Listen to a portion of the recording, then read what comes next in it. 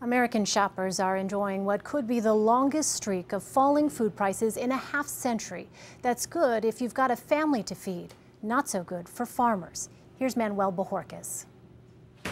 Heather Buen says putting food on the table has gotten easier. Definitely less painful to go to the store. The Texas mom tracks what she spends each week and says savings on staples like bread and eggs add up. I would say I can save anywhere from about $25 to $50 sometimes on my grocery bills in comparison to last year. The average price of a dozen eggs has dropped from $2.57 a year ago to $1.54, down nearly 40%. A gallon of milk is about 40 cents cheaper. A pound of ground beef down about 50 cents.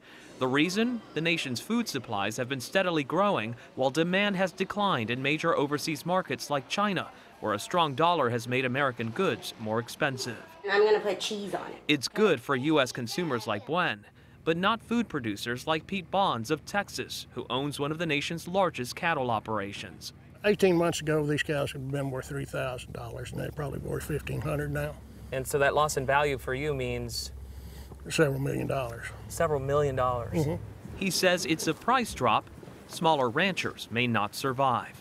The government has already tried to boost the dairy industry by buying $20 million worth of cheese that will now be distributed to food banks. Whether that's enough depends on how long prices remain lower in the grocery aisle. Michael Byers is CEO of Fiesta Mart.